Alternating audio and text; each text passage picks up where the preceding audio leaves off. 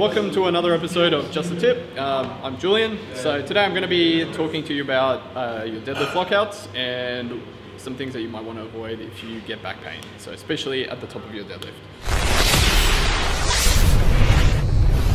So a lot of people you go and see and they'll set up for their deadlift, they'll do the whole lift, and then at the top here, they get all the way back to there. So hyperextending in through your back like that, it does load up the back quite a bit.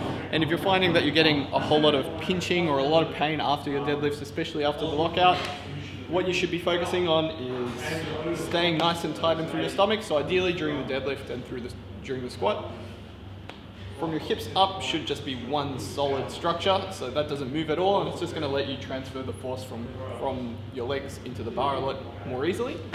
And it should stay like that. So at the top of the lift, rather than trying to lock out your spine, you should be using your hips and just squeezing and just stopping right there. So as you're coming up, squeezing the hips, just stopping there. If you're getting some low back pain and you notice that you are extending a lot at the top of your lift, give that a go. Just squeezing through the hips, lock out the hips, and then that's it. Thanks.